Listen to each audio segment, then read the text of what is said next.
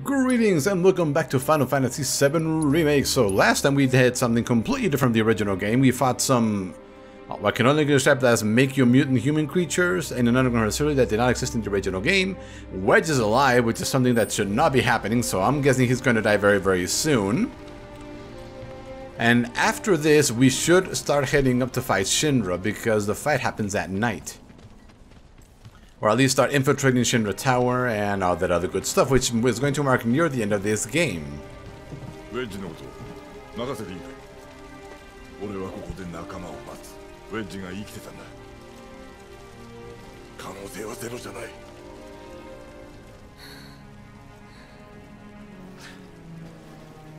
俺は支柱の上でジェシーとビッグスと話した。だから二人の状況は知っている。帰ってくる可能性は。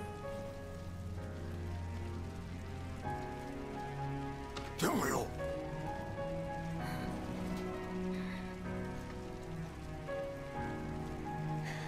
星に帰ったんだよ。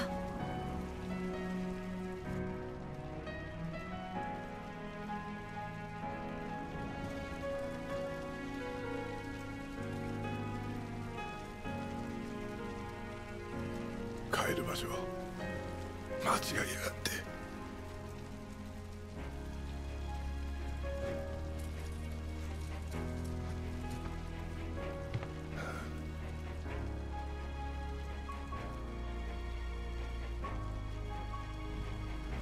立ち止まってたらあいつらに笑われちまうな。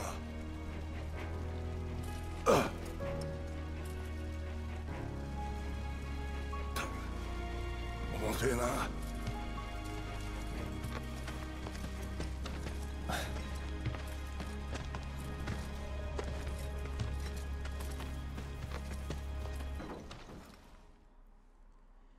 Okay, so what are we going to do from here? Let's see. Church of selection.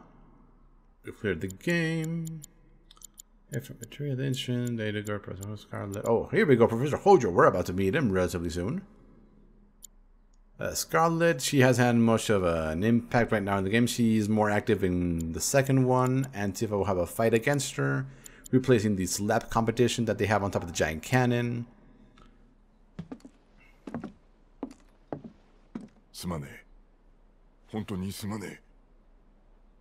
他に当てがなくてよ。怪我人を追い出すような白状はできないよ。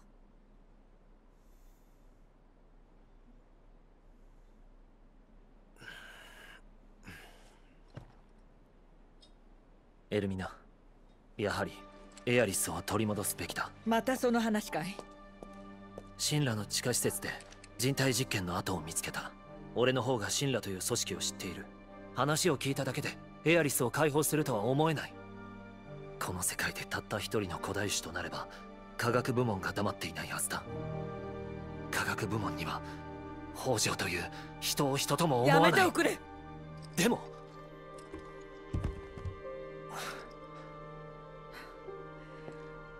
少し考えさせてくれないかい。あんたたちも疲れただろう。今日はもう休んだらいい。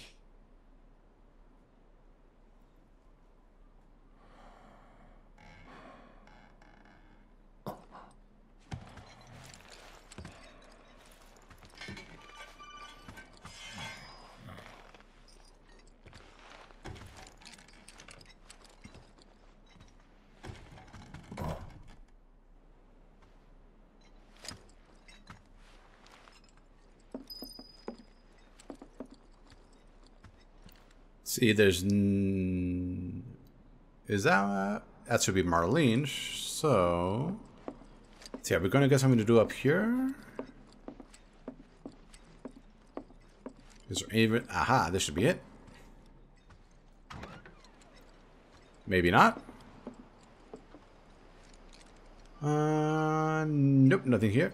So we gotta go down.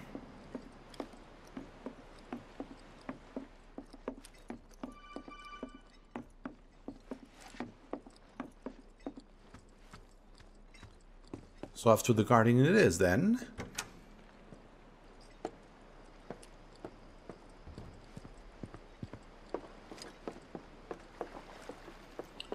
And looks like it's time for another cutscene of reminiscing with Tifa.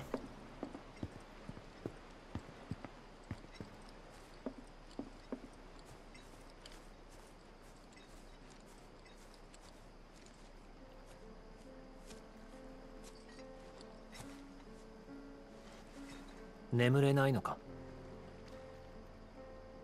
うん。クラウドも足音がした。ごめん、起こしちゃった。気にするな。ソルジャーの習性だ。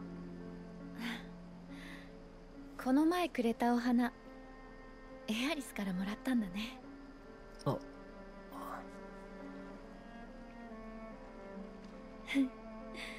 やっぱりおかしいと思ったんだ。クラウドがお花なんて。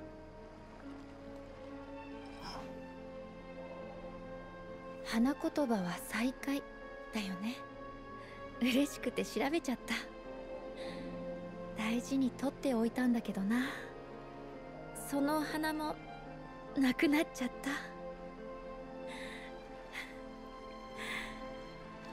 た。お店も家も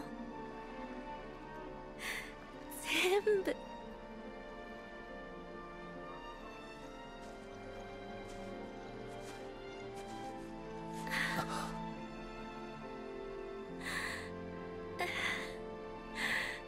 またなくなっちゃった。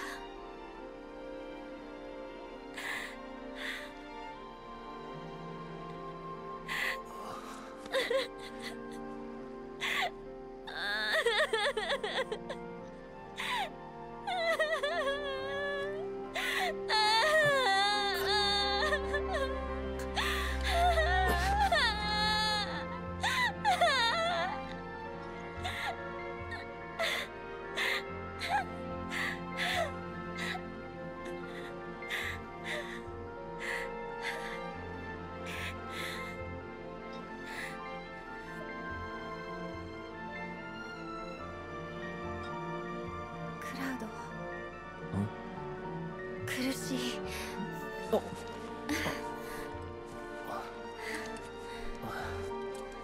ごめん。泣いてもどうにもならないのにね。そんなことない。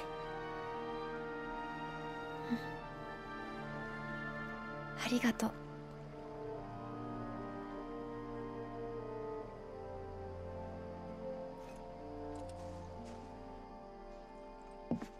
あんたには世話になりっぱなしだ。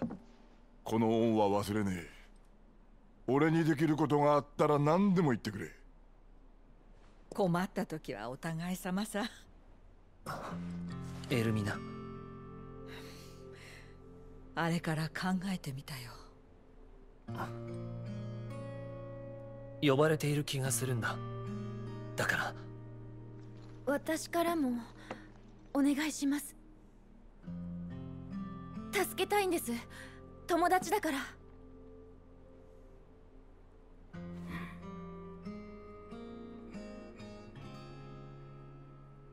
うすうす分かってたのさ。いつかこういう日が来るんじゃないかってね。それでもエアリスを助けてやっておくれ。父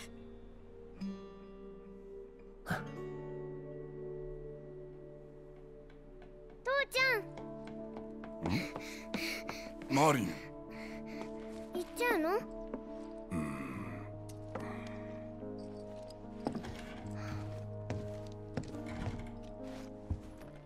すまねえな、マリン。そばにいてやれなくて。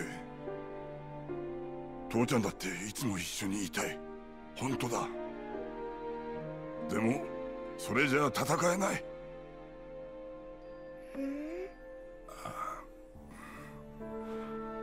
悪い奴らが星を壊そうとしてる。実はな、父ちゃんそいつらと戦ってんだ。星やスラムのみんなを守るのが父ちゃんの仕事だ。は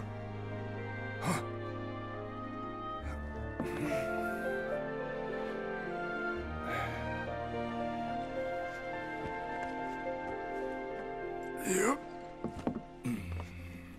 だから行かねえと。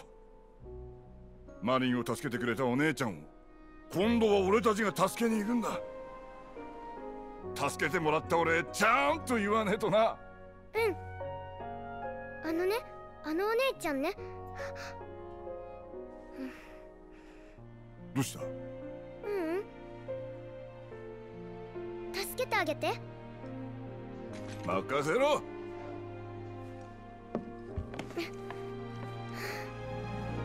帰ってくるよね。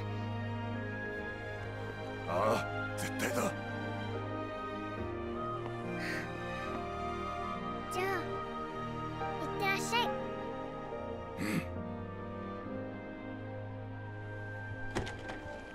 The words really change a lot when you hear the Japanese and read the English. They are definitely not the same, and I'm not sure it was well adapted. マリンは大丈夫だ。よし、死んだビルに乗り込むか。目的を忘れるな。分かってるよ。エアリスの救出だろう。Oh, what is this? でも上までどうやって行く？鉄道は動いてないよね。じゃあ線路を歩くか。今は非常事態だ。表だったルートは封鎖されていると思った方がいい。じゃあどうすんだ？裏ルートがあんのか？そういうこと知ってそうな人って。コルネオか。Now, what is this strange material we just got our hands on? Pedometer? Let's equip it. I have no idea what it's going to do once we reach 5,000 steps, but let's see. 1, 2, 3, 4, 5, 6, 7, 8, 9, 10. That was 12. It's not going to be long before we do that. We got to get something out of this. So, we're off to Wall Market, and that means we can do, hopefully, some more quests. Maybe we even have some extra quests lying around this area.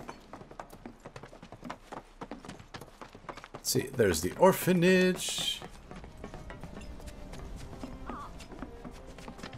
Let's see, can we go into the secret hideout now?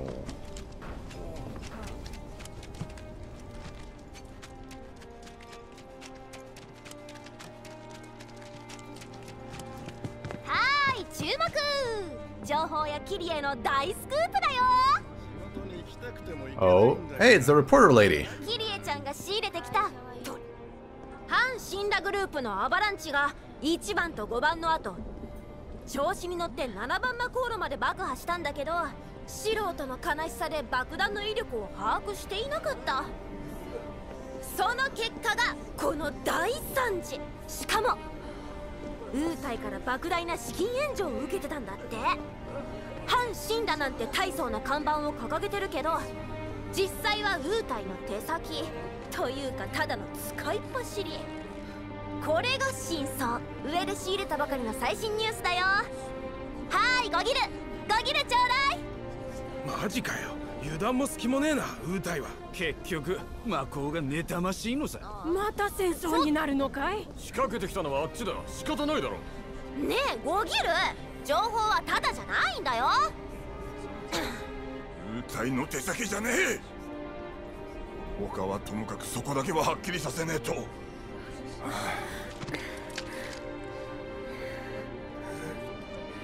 私たちの主張なんてもう誰も聞いてくれないよ。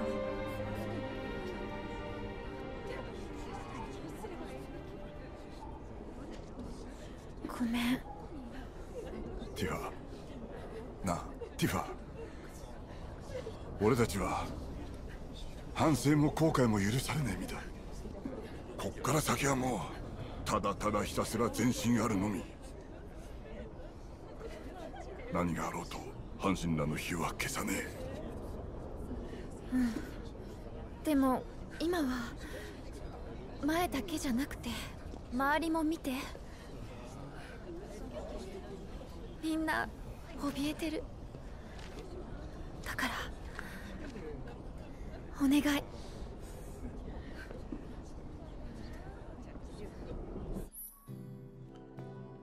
The final jump. Oh, the class of planet means that many people. Uh-huh. They will no longer be able to help anyone in here. Okay, but... Oh, hold on. What's this? What's this? Shouldn't secret side out. Let's see if we can actually go in, because I've been trying to get in for a while. Nothing there. Nothing there.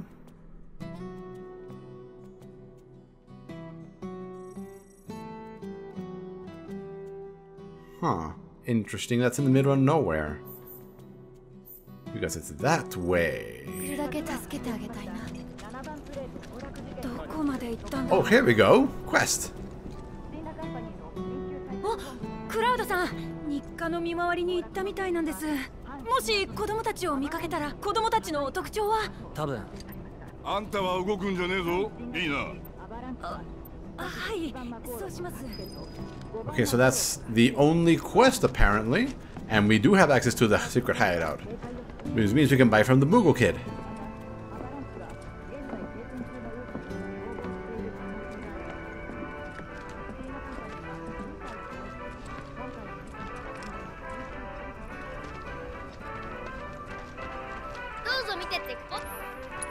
Buy. Okay, what is there to buy here?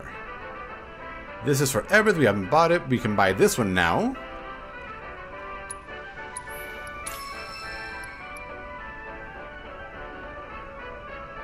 I have no idea what this is for, but it seems important, so we're buying it. A distinguished knowledge that's perfectly lifts all burdens, increase the effectiveness of healing spells cast on you. Okay, not that interesting. Slightly filled ATB gauge, enfeeblement ring with it. That's very curious. Let's see, oh. Interesting. Rush forward, an enemy unlocks them into the air. With this charge. That's for Aerith. Let's buy this just to have it. That costs 7. I have no idea what this is for. Healing spells cast on you.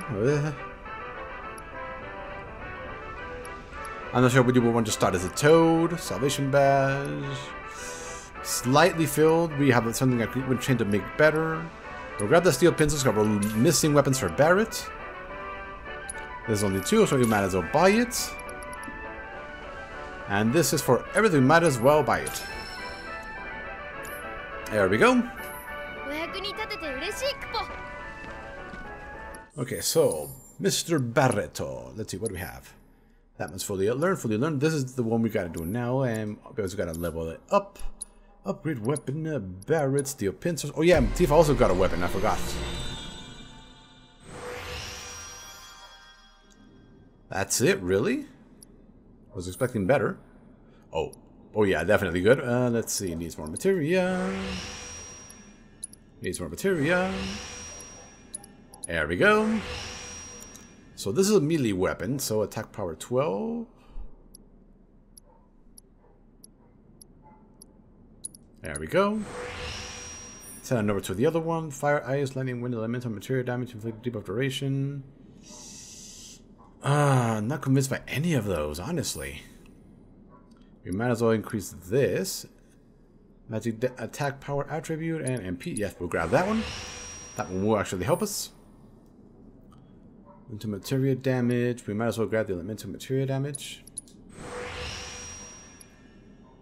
Wind, lightning, ice, fire. Inflicted debuff duration. We're not inflicting any debuffs, so we'll leave it at that. And then we can actually equip it. Oh yeah, hold on. Tifa. Yes, Tifa. Mithril claws. Ooh. What is this? Chi trap. Create an orb of material chi that deals damage on contact. That's going to be super useful against the swarms of enemies. And then we've got this. We learned this one. So let's level this up and see what... Mithril claw sounds melee, so it should have high attack. No material slot. We're grabbing that, obviously. There's no extra material slot here. Let's see. Elemental concentration activation 30%. Magic 20% boost with MP full. Attack spells MP cost reduction 20%. Interesting. Attack up. Looks like this is more of a magic attack oriented one. Might as well grab the. It's easy to fill up. There's the last one hiding. Now let's go to this one. Let's see. What do we have? Debuff resistance, elemental defense. That's actually not too bad. We're gonna grab this. Attack spells, MP cost, 20 reduction. Think that's what we're going to grab. We have a space for another one. Magic 20% boost with MP4. Concentration activation. Not enough. Okay, so let's see. Let's equip our new weapons. Material and equipment. So Barrett's got one with 4. Okay, that means we can equip the steel pincers without sacrificing anything. Oh, yeah. There we go. And now Tifa. Yes, these match all of them. Excellent. Sonic Strikers has an extra slot, but not much we can do about that. 3569. We need to learn the Chi Trap. And let's see, Champion Belt, yes. Healing Correct, yes. Crescent Moon Charm, you might as well leave that on him. So let's go save the children.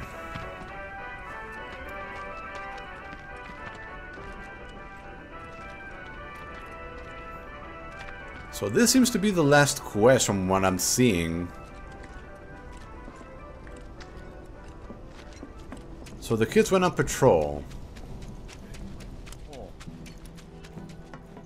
Oh, hello. クラウドさん、いいところにいらっしゃいました。凄腕の元ソルジャーのそこでご相談なんですが、うち実はプレート落下の衝撃に驚い、きっと今頃怯え。そりゃ大変だな。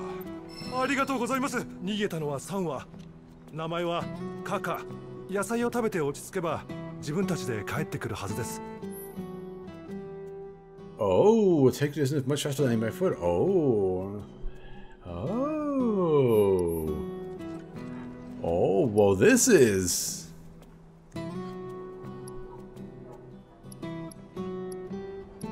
Well, this is interesting. And we're told. Okay, we can. Let's hold it because there's a chocobo over there that we need to rescue. At least this time we're being told where they are, unlike the kids. Oh no.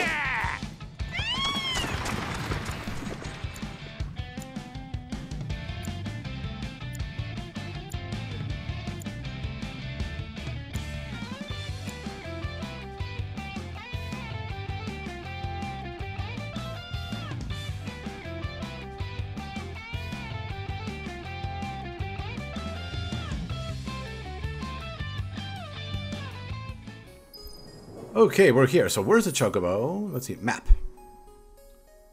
Okay, so it should be this way.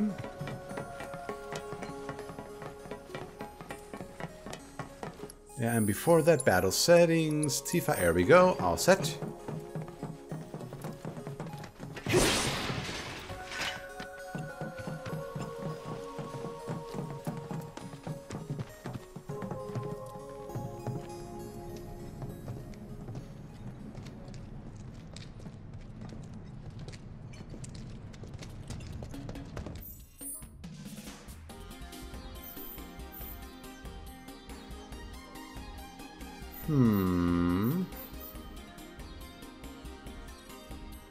That's the missing children, but I read that there's a chocobo somewhere over here, which is why we're here.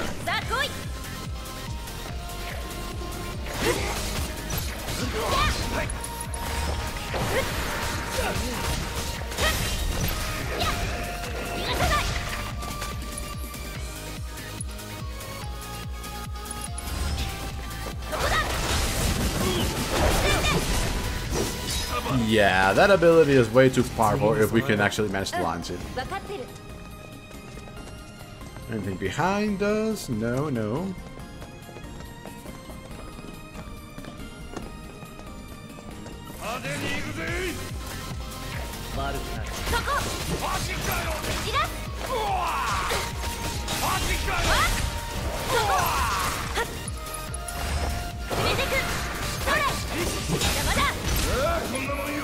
Yeah, and we're trying to learn Barrett's new ability. But these enemies are a little too weak.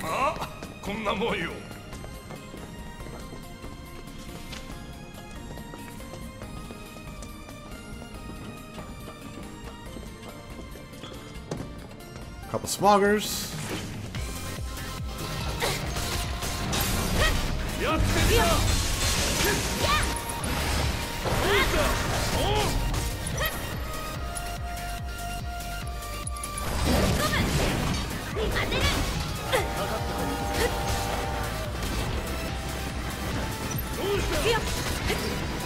Don't step in that.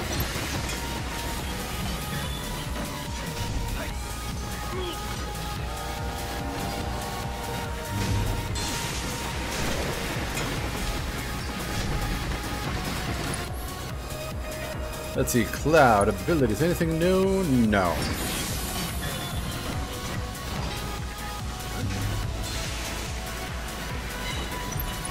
Finally, Barrett's ready. Abilities.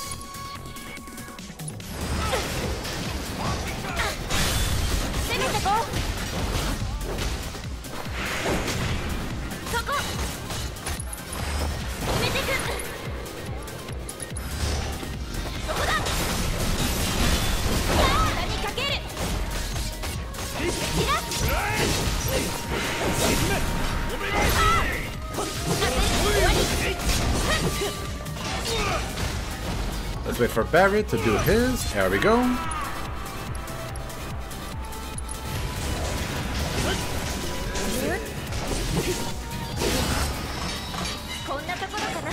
A little late, but that means we can heal spells, keep Yura on Barrett.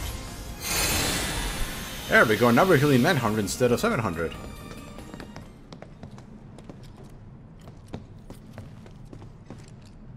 More of those things.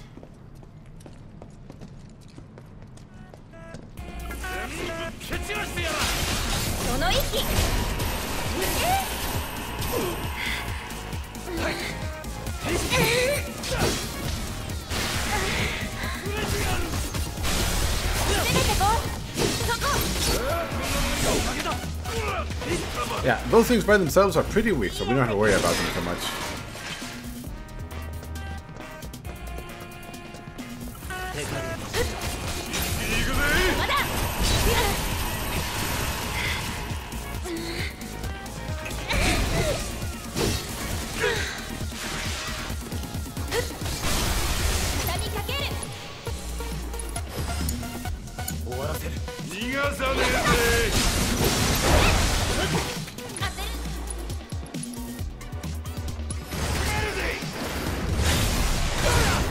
Ho ho!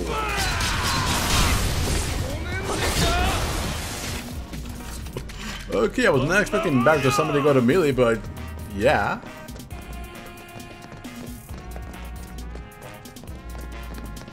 Okay, where is this bird? This bird should be over here.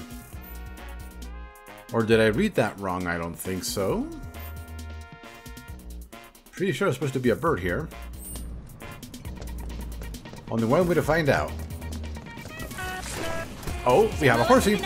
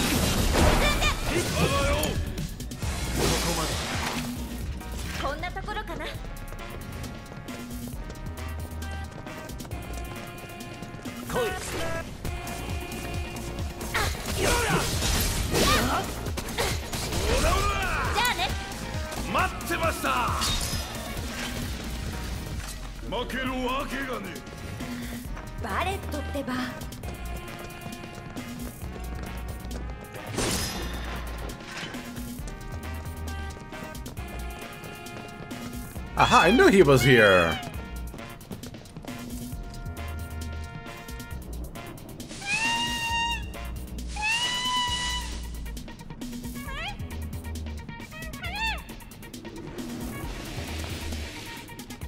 Oh, those are different.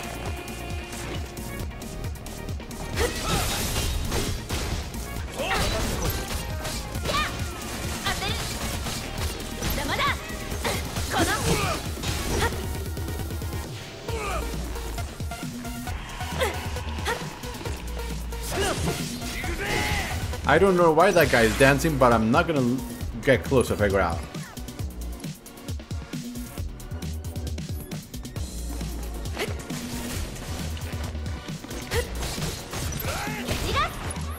Okay, Barret, abilities, assess.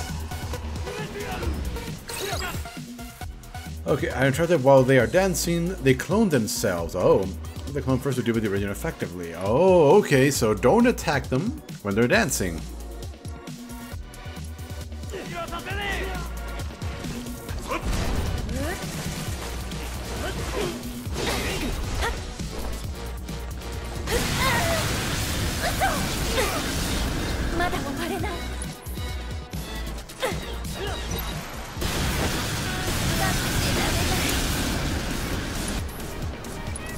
Okay, that was a lot of damage. Phoenix down, Tifa.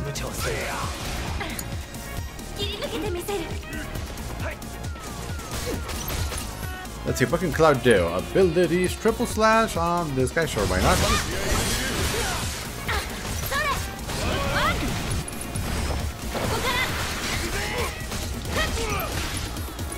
Abilities, overpower.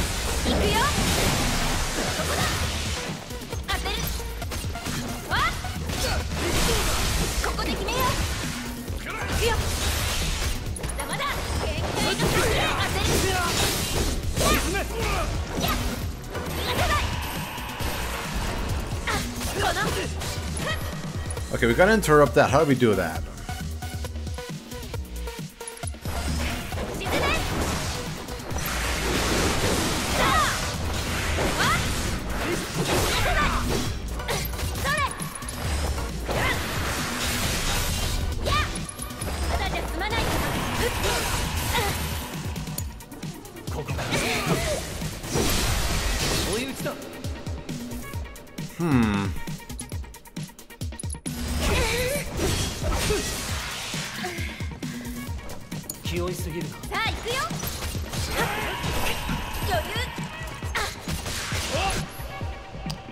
Let's see, what's Barret doing? Spells... Cure on everybody.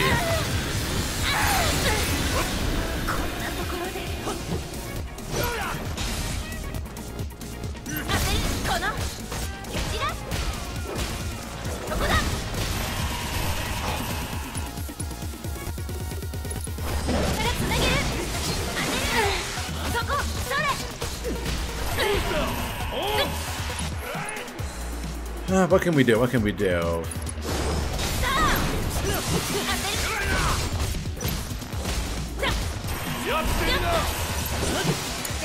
Let's show over to Barret.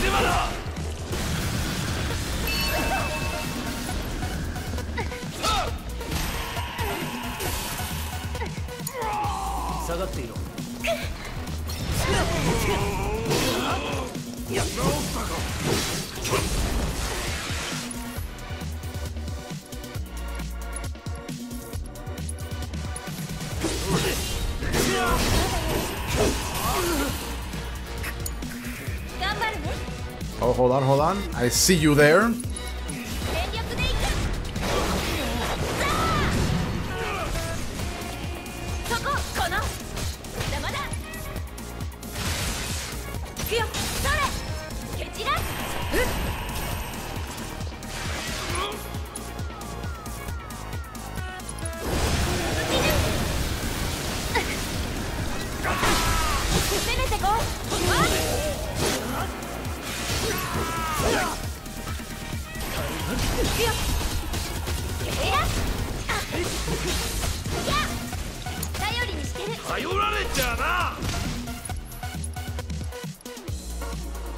Let's see, temporary boost damage taken and how easily you're interrupted. Focus shot, lifesaver, turning uppercut.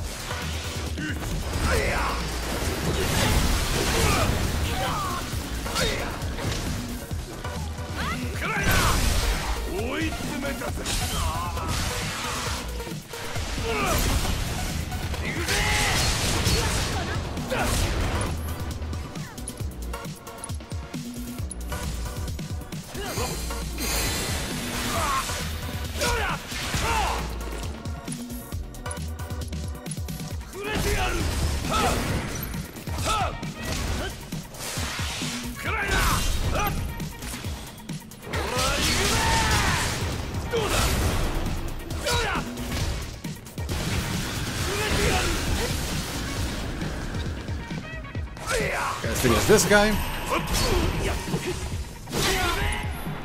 Abilities, charging uppercut.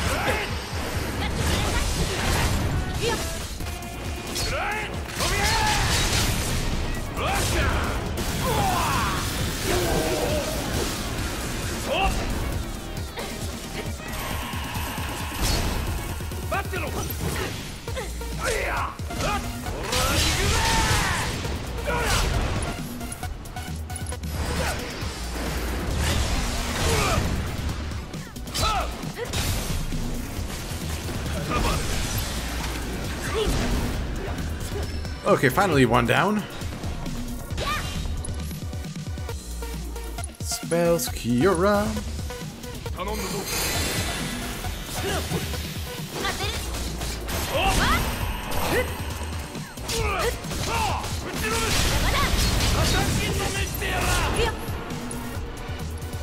Let's finish this one off.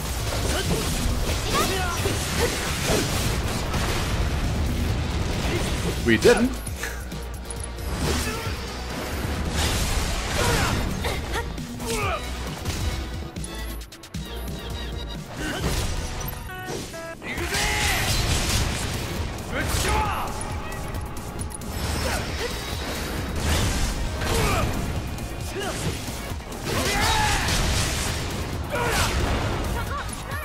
This is surprisingly effective.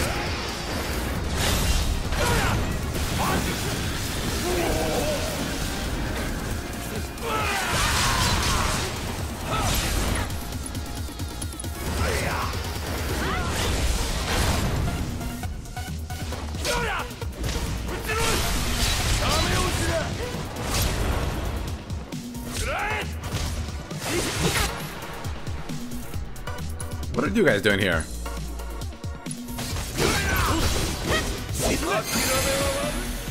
Oh, because the other one is dancing, okay.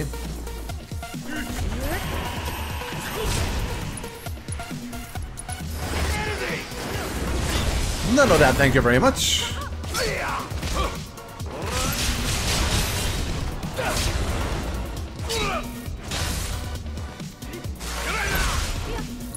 I see, cuz.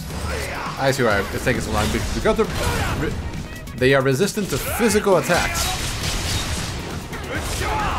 But Barris is proving the hero of the fight here.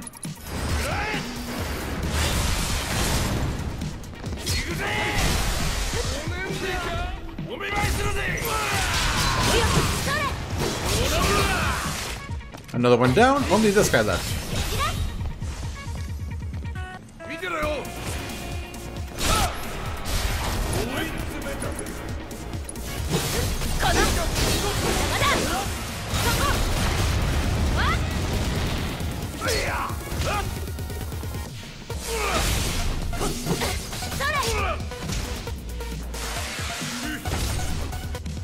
Wow, we can just chain combo it to death.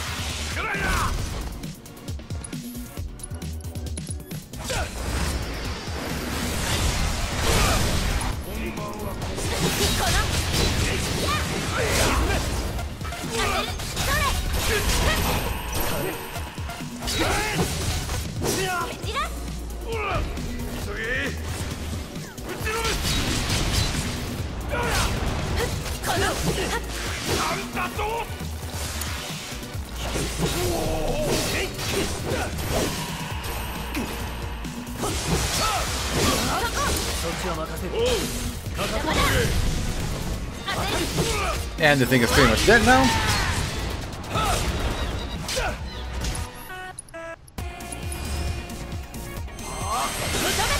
There we go. Whew.